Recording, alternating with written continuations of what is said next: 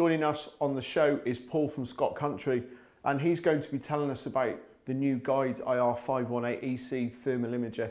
It's a phenomenal bit of kit. Paul, this looks like the bee's knees. Yep, this is the new Guide 518EC. It's an improvement over the old 518C model. It's got various different improvements, including a higher resolution, now 640 by 480, a detection range of up to 1200 metres at night, which is a phenomenal distance, and it'll pick up small animals such as rabbits, badgers, foxes at that distance, not just larger animals also. 1200 metres at night time or in the day or in any conditions. You know, we've discussed before how foliage and grass gets in the way. How does this stand out against, say, other thermal imagers that just have a black and white heat signature, for example? It's not just the black and white heat signature.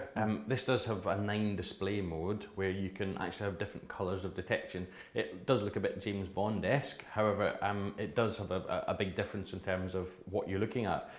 Switching to red hot modes, for example, you can see red hot sources and track red hot sources, the hottest source on the scene. You also have a 50 Hz refresh rate. Most thermal imagers have a 9 Hz refresh rate, which gets a bit laggy particularly if you're panning across a fast moving animal. Some other thermal imagers have 30 Hz refresh, but this is a 50 Hz thermal imager. And that's an important thing to remember, because with thermal imagers, there's nothing worse than getting this distortion. If you're watching, for example, a roe deer or a red deer making its way across a field and it suddenly bolts, with the lower Hertz models you are going to get that distortion. So in some ways this model eliminates that, doesn't it? And it just makes the viewing experience that much more sharper. Absolutely. There's virtually no lag. If you're panning across a field, if you're watching a fox running across a field, with a 9 Hz thermal imager, it'll be very stuttery, if you want to use that term, or very laggy. With the Guide IR518EC, you get a crisp, sharp image, and you can film at that as well. Paul, what kind of people would use that product in the field? There's various applications, from security and surveillance. You can use it for hunting in terms of vermin control, spotting where vermin are. People can use it for wildlife research, badger surveys. Some game estates will do a survey on what deer are in a plantation at night. They can count deer a lot easier with a thermal imager.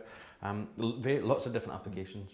And that's an important thing to remember, folks, with thermal imagers, because it's not just security and surveillance from a human or a building's environment point of view.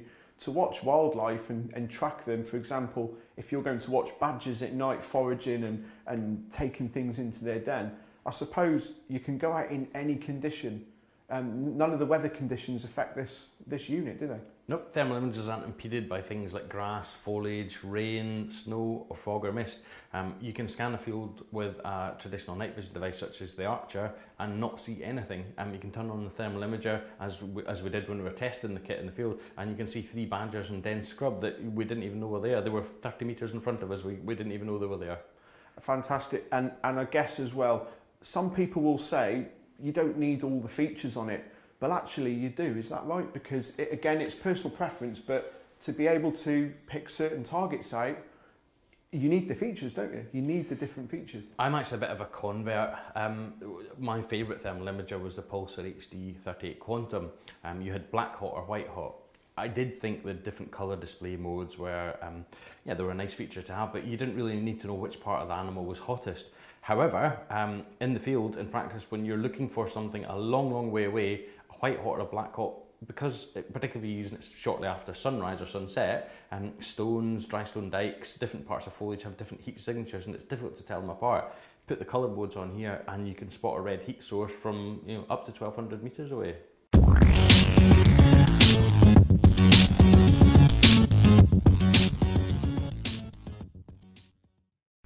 We're joined on the Night Vision show by journalist Mike Powell. Mike, you've been using the Guide IR518EC for the last few weeks.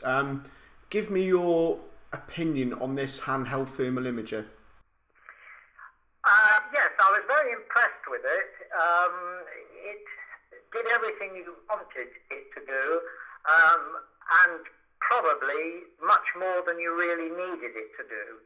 Most shooters really want a night vision implement, be it a pure night vision or thermal, that will show them what's out there and enable them to come to terms with it.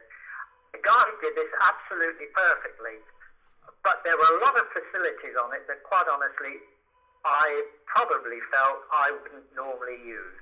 For people in the field, people using it for hunting, surveillance and observation, it's obviously got the colour features. How did you get on with, say, switching from using something like the Pulsar HD38, which is the black and white heat signatures, to the colour ones with the guide? The colour facility on the guide was interesting, but I would say that's as far as it went where I was concerned. I think if I had a lot of money and I was able to just want to go out and look at things, then I think the guide would be absolutely perfect. Fantastic. Mike Powell, thank you for joining us on the Night Vision Show. We will be speaking to you again in further episodes, and thank you very much indeed. We took the guide into the field, into the hills, in fact, in Scotland for a field test, and you're going to see some of the footage coming up with that. It really is a phenomenal bit of kit. Paul, give us your views and your experience. It was an interesting evening, wasn't it? It was, absolutely. We went out with Wildlife Stu. We wanted to film some badgers. We left Stuart's house, and literally within 2 minutes of walking, I spotted a heat source in the bushes. Stuart wasn't aware there was a badger set there. We tracked along the hedge line, and we found there was actually 3 badgers moving around, bedding back into their beds. And that was a great thing to see, folks, because animals at night time get spooked quite easily. With this, we were able to pick them up immediately. We did have other night vision kits with us, but the guide just pinpointed so that we could observe it straight away, and we were able to zoom in as well, weren't we? Yeah, it has a digital zoom facility where you can zoom in on what you're looking at.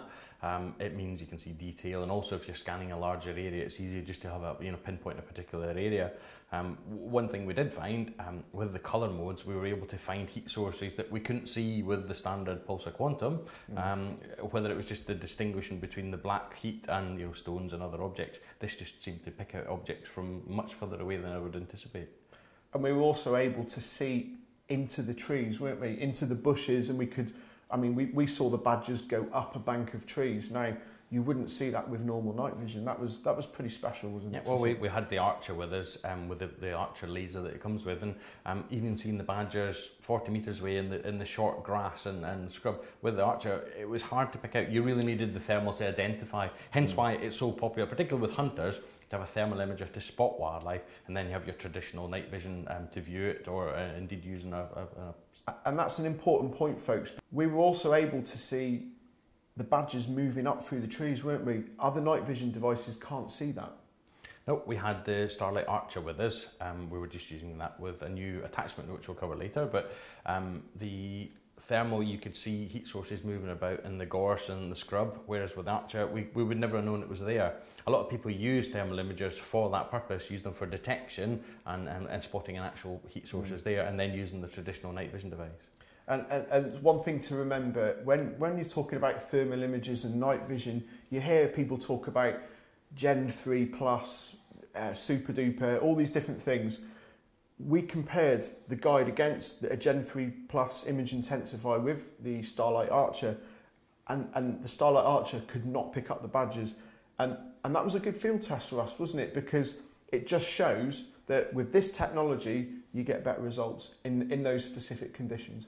Well, intrinsically, thermal imaging and traditional night vision are very different. A thermal imager is seeing a heat source, an infrared heat source. So whether you're looking at a badger, a fox, a roof of a house, a vehicle, you'll see a heat signature coming from it. Whereas with night vision, there's no heat signature. You're just seeing infrared to view at night. So the human eye is much more susceptible to seeing heat sources. At further distances with this, you wouldn't see with a normal night vision device at all. And an interesting and exciting part of the evening was when we picked up a rather large object, some distance away, I might add. Yep, we're still a little bit puzzled. We're hoping local wildlife ranger Keith Kirk will scrutinise the footage for us. We picked something up probably about 400 metres away. Stuart was using it at the time, and it actually jumped a dry stone wall and then started moving by field. It was larger than a badger. Personally, I think it was a large badger. We're not 100% sure yet, but I'm hoping Keith will identify that, and we'll let you know a bit about that in the next show. And that's all part of doing the field test, folks. And again, observation and surveillance, we were able to pick up that object moving at some speeds, I might add, and it did jump quite a high object. So, you know, obviously it's a process of elimination for us, but with this, we were able to see it. Brilliant bit of kit, and that's the Guide IR518EC.